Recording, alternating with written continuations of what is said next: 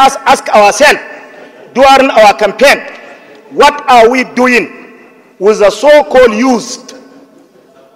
How many of us can swear with Quran or Bible that in any way they are not supporting drug abusers in their constituency?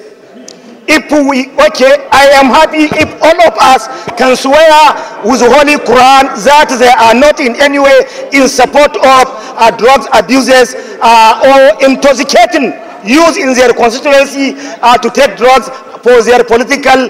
And Mr. President, we need, whether we are allowing this bill to continue to have an agency or we are strengthening LDE, we need to create a situation where before contesting election or before taking appointment at whatever in government level, you must go for drugs test. Reconcile it with the law establishing the NDLA and see whether or not we just need to strengthen the NDLA or we need a complete new outfit.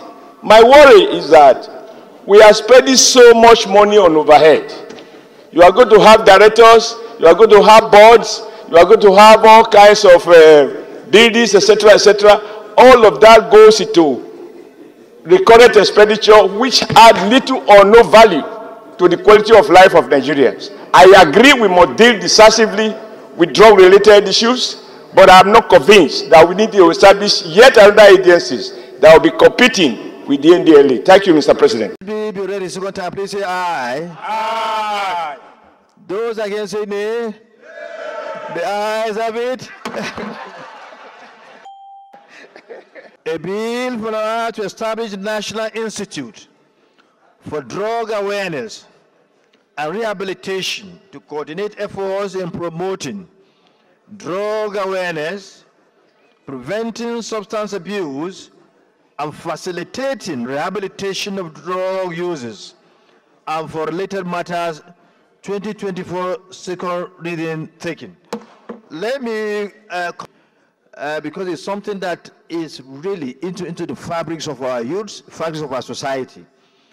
And the NDLA, I must say, has been doing very well. Since the takeover or the leadership of the current chairman is brought into that organization, that agency, the agency has been doing very well. We need to commend them for that.